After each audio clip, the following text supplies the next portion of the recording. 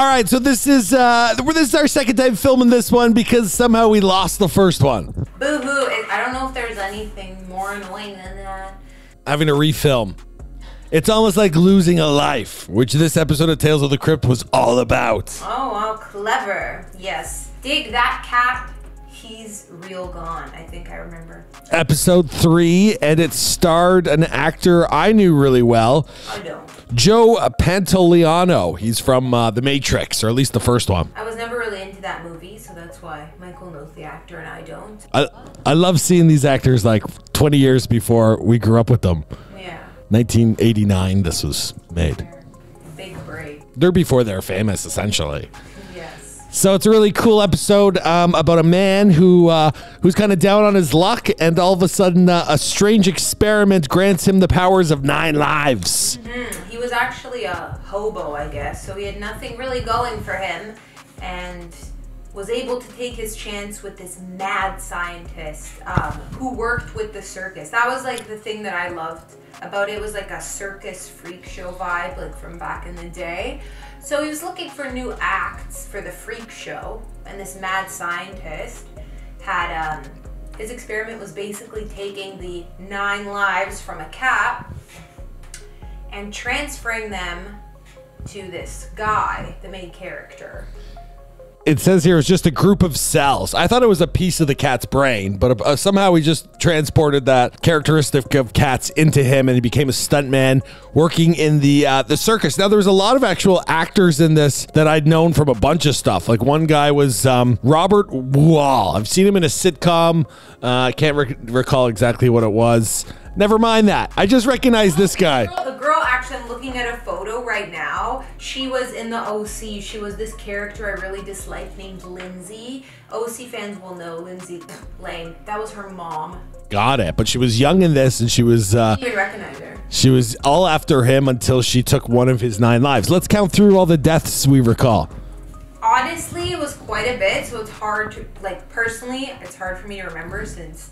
Yeah, but I remember the first one was drowning, and this one was like, they're like, is he gonna come back to life? Is he not? And he actually like dies, so this is the first time they're witnessing it. And then everyone leaves the tent. They're like, oh, this guy's dead. You just killed it, whatever.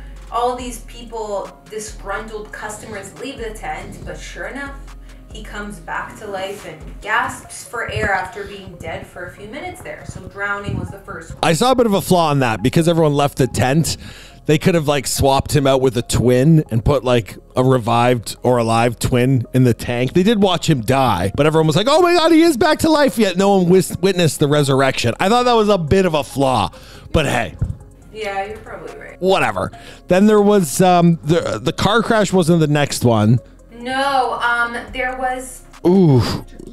Oh. And they were letting the people, like the people in the crowd, picking someone to actually pull the trigger for electrocution. I know that you could kill a man back in the day. Some bow and arrow. He hung himself, hangman. Okay, see, I didn't remember that one. They shot him through the heart, you're right. And there was a car. So at one point he said, I'm going to kill the doctor.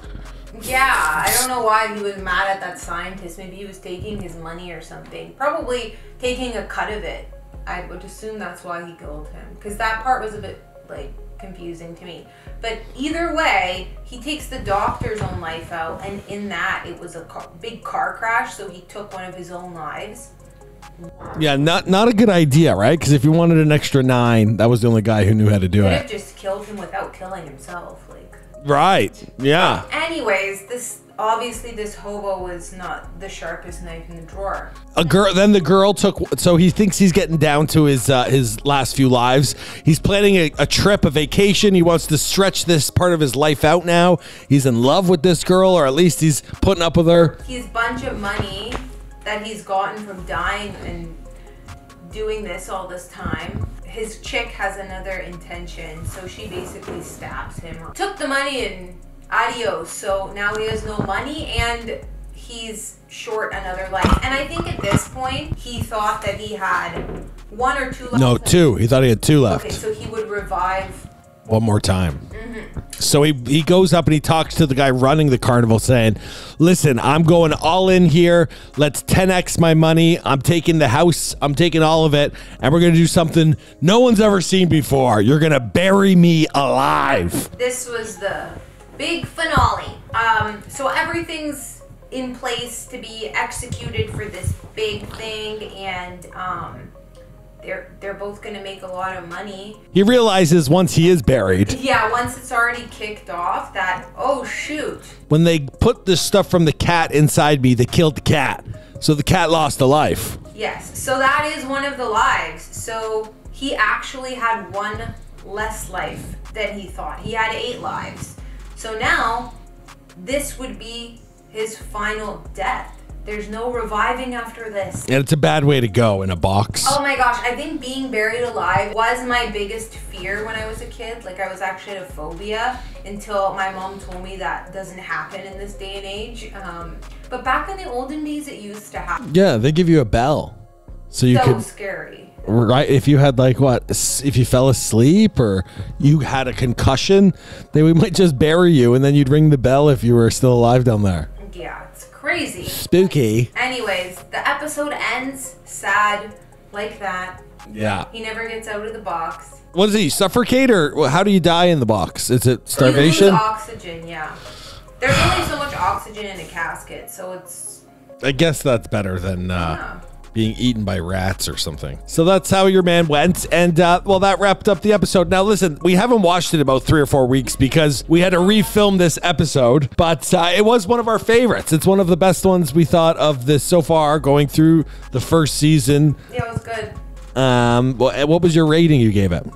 I actually can't remember what I rated it, but I guess it doesn't matter now. I think that I would rate that one a 6.5. I would say 6.5 only because I feel like there's a few coming up that I really like. But I did love the freak show circus theme, and I thought the idea for this one was actually really original. It was super cool. I've never had that premise before. Yeah, for me it was one of the better ones. I was putting it at, I think, a 7.5. Really enjoyed it. Loved seeing this guy, this actor who I know, but you're seeing him, maybe in his late 20s. And yeah, obviously the carnival thing's great. 9 lives at the end. I was surprised. I didn't see this coming. We got our man, the Crypt keeper, there doing something with a cat. If I can recall correctly, did he taxidermy or something? So all good stuff, all good elements, but so much more to come.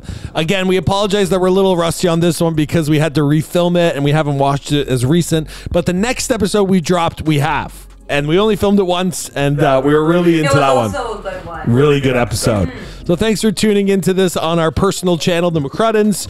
We're trying to keep up to date with you guys. We got so much stuff going on with our basement. Our basement just flooded. That was a shit show. They might want to see a video on that. I did one on the channel. Okay. See? Crazy. Anyways, guys, thanks for tuning in, and we'll see you guys in another Tales from the Crypt video. Bye. Bye.